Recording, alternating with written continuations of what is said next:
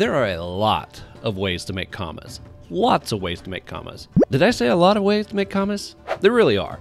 Some work better than others, and some work better just under certain circumstances. So how do you choose which comma method to pursue? Well, that's exactly what this video is going to help you with. Let's do this.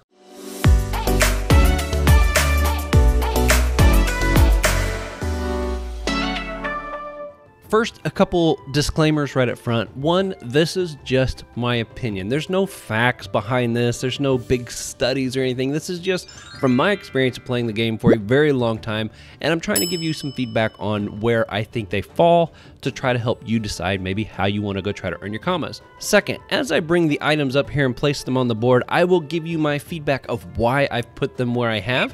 So hopefully it maybe helps you understand where I put them in that category. And third, if there's something that I leave off the list as a comma making method that you like to use or are aware of, let me know in the comments below. What is it and where would you rank it in this table? Now let's go over what the 5 categories are. Okay, I broke this into 5 categories. Number 1 at the top there, I've labeled as fantastic. This is going to be something that it doesn't matter if you run solo or with a team. This is something that is going to be a great comma making method for anybody and everybody. You really should be trying to possibly take advantage of this. The second one is great potential, and this applies again to everybody for solo accounters or multi-accounters. But the reason I put this underneath the potential category is because it may take a bit more time and or research to really benefit from this comma making method. Number 3 there in the yellow is multi-accounters. These are going to be things that really lean themselves in favor of the multi-accounters. It's not to say that solo accounters can't do them or shouldn't do them, but if you're a multi-accounter, this typically leans in your favor, and I'll explain why I feel that at each one of those items. Same thing goes with solo players there for the 4th one down. It's not that multi-accounters couldn't do it, it's just that overall this particular comma making method just works better for solo players. And the last one I got down there I have listed as situational, and these have the potential to make some fantastic money, but it's a very niche market, you could say. It's a category or a subject where you're going to have to be in a very specific situation in order for you to make some commas with it. But I figure it's worth listing them down there. And I got one that I don't have on here. I thought about adding it, but honestly there was just only one item I could think of that is a nope category, a method of making commas that I would not recommend for anybody, and I'll let you know what that is towards the end of this video. Alright, I made up my own little badges down here for each of these, and I know looking at them, some of them you can probably tell what they are just by looking at the icon. Others you'll probably realize what it represents as I explain it. Very first one here, achievements. This definitely goes under the fantastic category. Whether you're running solo or multiple accounts, everybody benefits from doing the achievements. You get resources, you get commas, you get XP. There's just no downside other than the fact that some of them maybe take a little bit of work, but achievements are a fantastic part of the game that you should really be using to be trying to make some commas. Next up, we also had the almanacs going underneath the fantastic category. Again, it doesn't matter if you run multiple accounts or solo, everybody benefits from this. It's a daily task, it usually doesn't take very long, and depending on the resource that's being turned in, you can make good commas. Plus, you can get those resources literally right outside the temple a lot of times because people are set up there in merch mode. So you don't have to do hardly any work, you just got to do it daily, and in the end, you get a Dofus. Okay, the next one I got here is the Arc Monsters, and I'm going to put this underneath multi-accounters. Yes, there are solo characters that can go out there and do a whole lot when it comes to trying to capture these things. Also, if you're a solo character and you're just running around trying to find them to sell their locations, that obviously something a solo character can do very well. I'm going at it more from the aspect that you're trying to actually capture them to sell them in the market. Some of the low-level ones are probably pretty easy to get, but in the grand scheme of thing, it really depends. You don't know necessarily what kind of the mob size is that you're going to encounter, so the bigger group you got when you go looking for those, typically the better you're going to do. So that's why I put that one in the multi-encounter section. Alright, this next one I got here is for bounty hunting or using the militia to go out there and get those doubloons. I'm putting this underneath the great potential. Both solo accounters and multi-accounters can really benefit from going out there and capturing these guys, bringing them back. In fact, there's some quests where you actually need to go do that.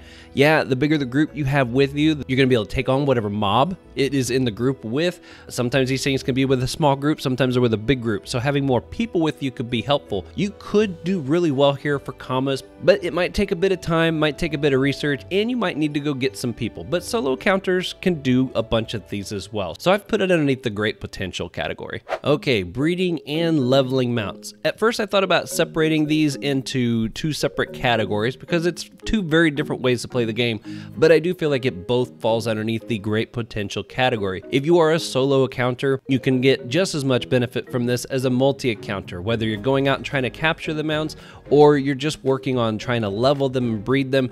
The process is about the same for everybody. There's no big advantage one way or the other. In fact, there are some pros and cons to both sides of it. But the matter of the fact is, there's great money that can be made there, whether it's strictly using the mounts or possibly exchanging for scrolls and then sticking the scrolls in the market. The people that really invest some time into learning how to do the breeding process can make amazing commas. And the people that go buy those mounts and grind them up to level 100 and slap them back in the market real fast, again, they can make some really good commas, but they gotta invest that time to make it happen. Okay, buying in bulk. This is definitely going underneath the fantastic category in my opinion, because it doesn't matter if you're high level, low level, mid level, solo, or multi-encounter, everybody can benefit from this, which is a tiny bit of research. The only requirement might be up front is you gotta have at least some commas to work with. If you don't have many, start with low level items, buy them in bulk, break them up, relist them and sell them. If you got lots of money, try to go for some higher priced items. It's a way that once you start to learn those markets and learn how to buy big chunks and sell them in smaller chunks, everybody can make some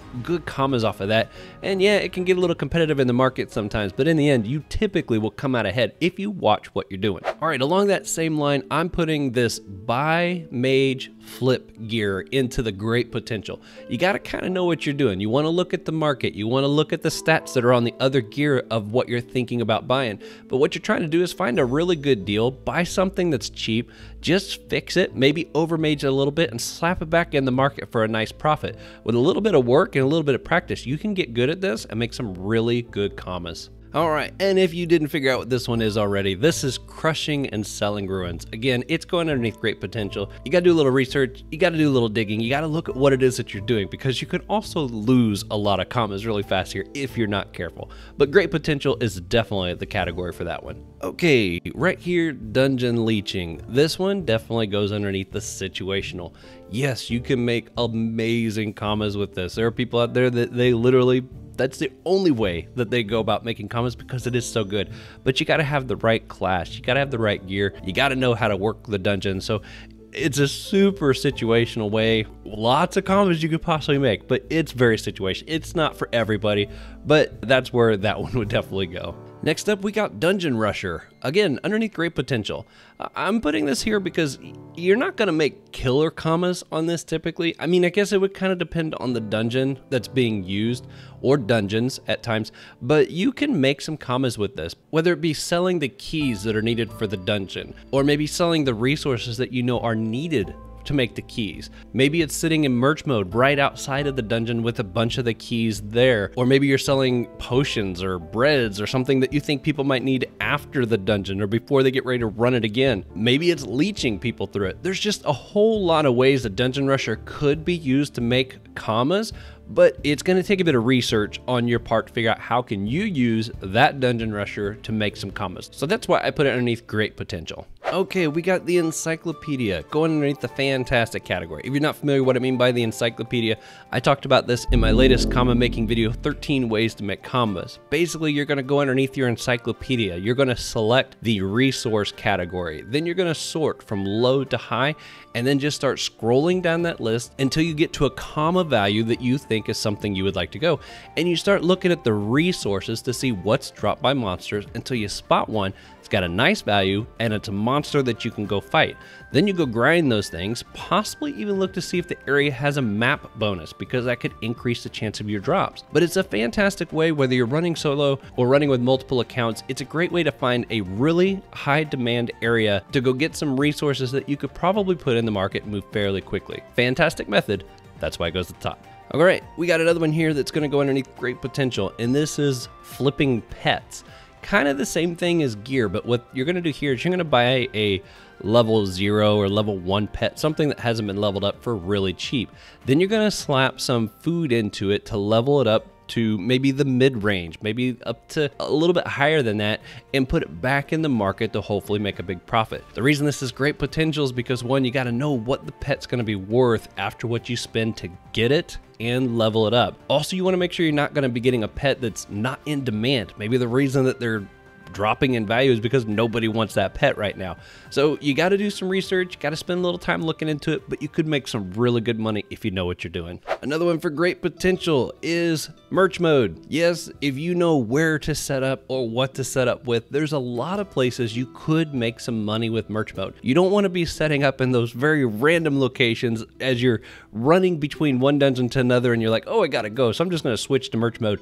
Yeah, you might make some sales, but if you're trying to make some commas with it, you know, you do a bit of research, look at your resources, find out what you got that maybe some people are going to be wanting or needing for different things. I know around the Amakna village there are lots of people sitting there in merch mode, and there's tons of them selling all kinds of dofuses. It's a very competitive area for a dofus purchase, but maybe you go set up where there's a quest item that's going to be needed, and you know people might show up there without having that resource. Well, camp right there with a bunch of those resources. People will buy them from you instead of zipping all the way back a lot of times. If you look ahead at the almanacs, you can get a bunch of those resources for a few days. Try to set up somewhere outside that temple. There's just lots of situations where whether you're a low, mid, or high level, there's ways that you can set up in merch mode to actually make some money. You just got to put a little bit of planning into it first. Okay, the next one for multi-accounters is create an alternate character. Yes, solo players can benefit from this as well. You create a second character, you start going through achievements, you're going to unlock the commas behind those. You won't get the resources on the second, third, or fourth run,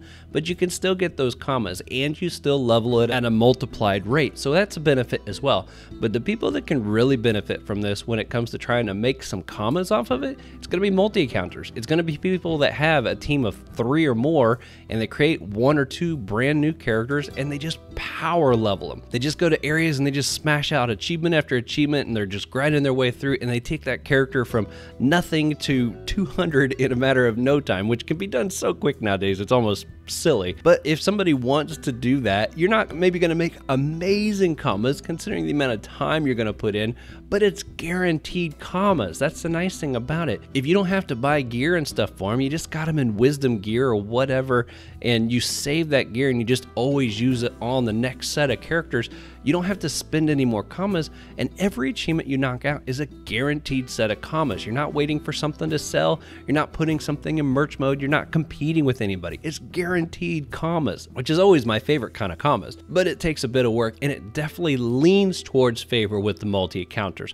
That's why it goes in that category. All right, we got another fantastic method here I'm calling low-level meats. This is the hunter profession. Whether you never level your hunter at all and you only grind up there in Incarnum, or you level it some so that you can get some Astrib area meats and things like that, they constantly sell. People are needing those because they just want to jump past those low levels with their hunter profession. Just go get a bunch of those meats, slap them in the market, you'll make commas. The higher you level your hunter, or the more people you got, the more meats you drop, the more commas you can make in that same amount of time. But if you're just looking for something to do that's a little different, plus you get the resources and stuff you can sell as well, it's a fantastic method for all levels. Maybe favors low levels a little bit more because at least it's a little more relevant, but it's a great way to make some commas that pretty much foolproof. All right, another one here. I'm going to put this underneath the fantastic. I thought about putting it underneath great potential, but the truth is over-maging gear is fantastic for everybody to make commas. This is not the idea that you go out and you buy a piece of gear with the intention of trying to flip it for a profit. This is you craft a piece of gear and then you mage it before you list it. Now, this will take some effort on your part to make sure that you have leveled your mage to the point where you could modify that piece of gear that you just made. But if you can, even at the low levels, putting some effort into maging those things, extra little stats here and there, or just making the stats near perfect before you list it, you will likely sell your item faster than the person that just crafted it, slapped it in the market, whether it was because they couldn't mage it or not. So yeah, it does take time and effort up front to do it, but it's a fantastic way. Basically, you're working professions on that. And I've got a little more. I'm going to break the professions down here real soon, but just maging gear instead of just throwing it in the market, however it pops out, it's definitely going to be beneficial to you if you can do that. Okay, perk hunting I'm putting underneath situational. I feel like hunting perks is a big gamble sometimes, unless you've done it a lot and you get to kind of know the names of the different guilds and the different alliances, and you kind of learn which ones are the safe ones to attack and which ones are not. You got to know what you're doing. You got to be a PvPer. You might even need a group of people that are really into PvP, because these are very likely going to be very large fights at times, depending on how many people hop in on the fight, obviously. I don't see it being something that's super easy for one way or the other, and I feel like there's a lot that has to come together for it to work really well. So I put that underneath the situational category for perk hunting. Perk planting, however, I'm putting underneath the fantastic category. I feel like everybody can benefit from this, whether you're a solo player or a multi-accounter. If you've got a guild that gives you the right to place perks and you're getting ready to go farm some areas, you can place one of these down and go grind in that area for a while, and it's going to help gather a whole bunch of extra resources for you.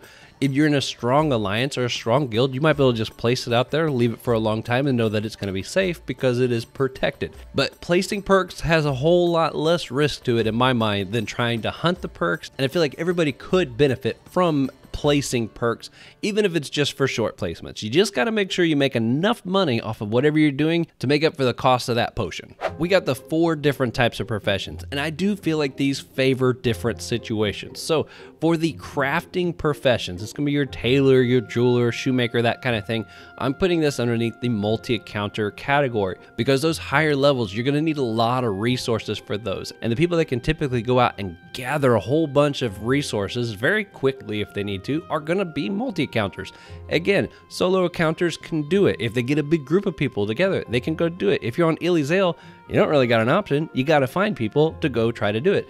The only reason I put it here is because I feel like it favors multi-accounters. And I would assume most people probably agree with that. Multi-accounters are going to benefit from that a little bit more than probably people that are not. However, the gathering professions, I'm going to put underneath the solo players, because yeah, multi-accounters can go out there. They can click on multiple resources at a time with all their characters and try to harvest a whole bunch at one time with a bunch of people.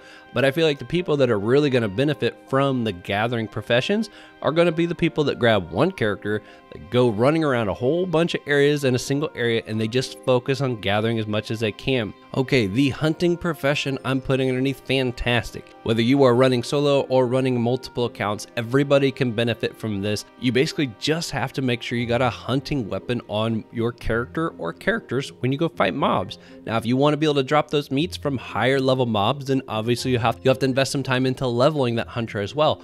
But it's a very passive profession. I've often commented as well that it's a profession you level once and then you're done, which is wonderful. So yeah, hunter profession I believe benefits everybody, and if you haven't spent a little bit of time on it, I highly recommend you do it. It's a fantastic combo maker.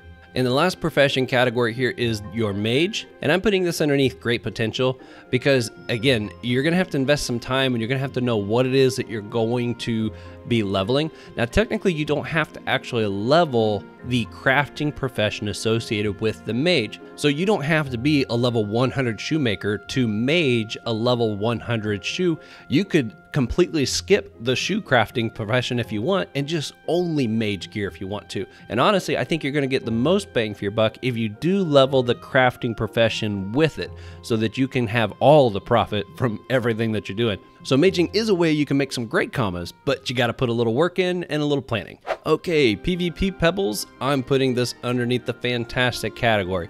I'm just recently starting to get into some PvP stuff. I've never been much of a PvPer, although I may not be the biggest fan of PvP. I can't deny the fact that Pebbles sell fantastic. Pebbles make commas. If you are a PvPer and you love PvP, you should definitely be exchanging those tokens for the different pebbles. List them in the market. You're going to make killer commas with that. So whether you're solo or multi-counter, as long as you win a lot, you could really benefit from that. All right, and the first question mark here, we've got quests that are done one time and then you're done. So maybe this is the main story type quest or side quest, but it's a green exclamation mark. Those are fantastic ways to be making commas. Just like the achievements, the nice thing about the quest is it's guaranteed commas and guaranteed resources a lot of times. And there's even extra benefits that come along with them at times. So I know questing isn't for everybody, so maybe this isn't quite your cup of tea, but if you're looking to make some guaranteed commas and you just want to do something a little different in the game, go knock out some quests. You might be pleasantly surprised. Another one going underneath the fantastic category are quest-related resources. You know, one of the nice things about when you go through and do quests and achievements is you begin to learn what resources are needed for those. Whether it's special events, seasonal activities, things like that, you begin to learn what is in high demand at different times of the year, and you could really work that to make some fantastic commas, especially ones that you know are done a lot by new people coming to the game or people creating alternate accounts. Those quest resources, get them, go out and gather a bunch of them, list them in the market at the right price, at the right time, and you can make some really good commas. And another one that goes kind of along that same category is quest souls, because there are certain quests in the game where you actually have to have soul captured monsters. Well, some people, instead of going out and actually doing those quests on their own, they'll go check the soul market and see about purchasing those. But a lot of these quest souls involve a dungeon boss, and people maybe don't want to go run that. So go out there, capture it yourself, especially the Emerald Dofus quest line. If you're a solo encounter, it doesn't matter. You could go get the dungeons that are required for that, depending on your level, but you could go out and capture those by yourself and list them in the market. Those are a fantastic way to make commas as well. All right, blue exclamation marks, repeatable quests. I'm putting this underneath the great potential, because the nice thing about repeatable quests is, again, it's guaranteed commas, but you might need to look into them to see how much time are you going to need to invest, maybe what resources do you need to invest in order to complete that repeatable quest.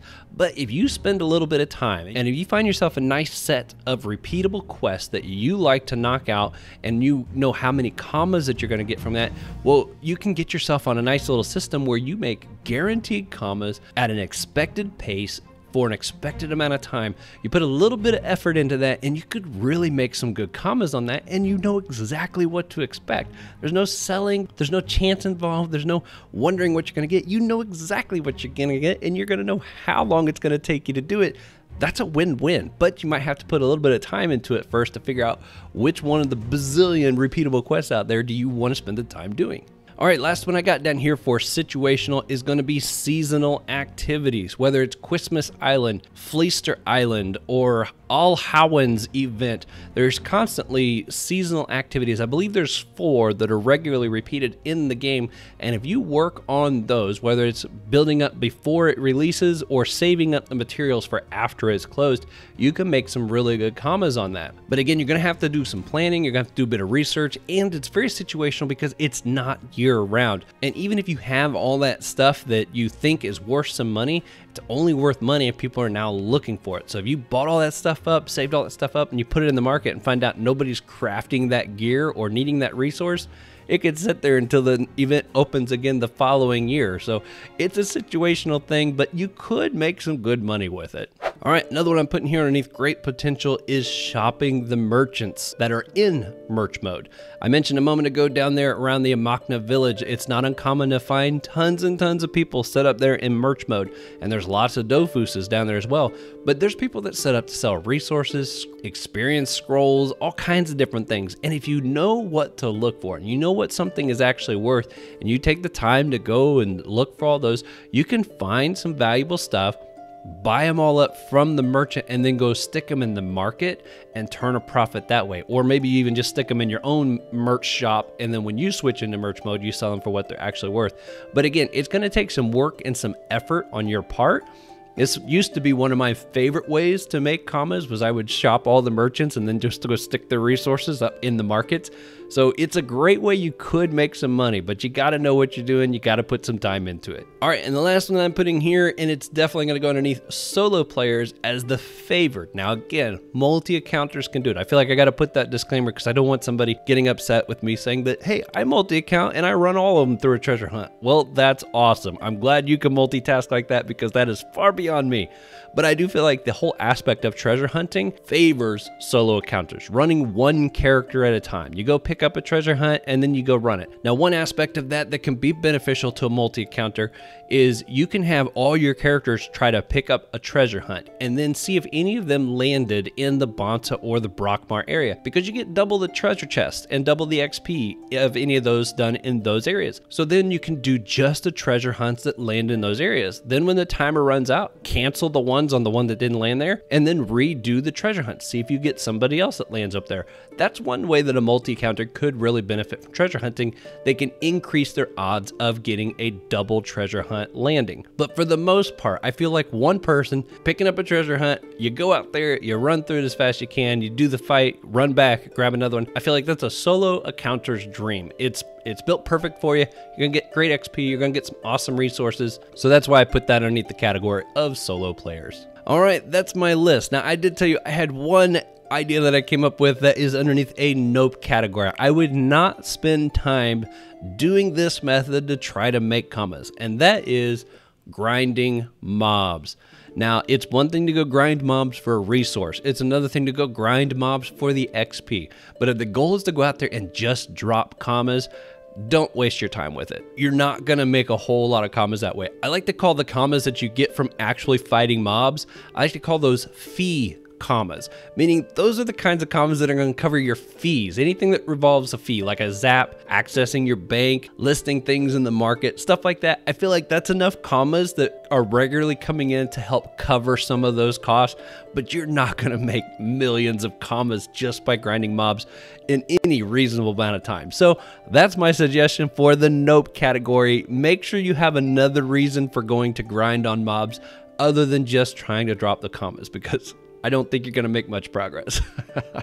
So there's my table, there's my list. I hope that helps you maybe decide what it is that you want to go spend your time doing based upon the situation that you're in. It might change from night to night, week to week, but hopefully that maybe helps you figure out where you want to focus your attention, try to make the most commas possible. If you could do me a huge favor real fast, if you haven't already, and smack that like button, I would really appreciate it. It would truly help the channel out. And if what you like is Dofus PVM tips, guides, and gameplay, consider hitting that subscribe button and turning on notifications so you know exactly when my videos go live. Until next time, you all be safe out there, and I will see you on the next one.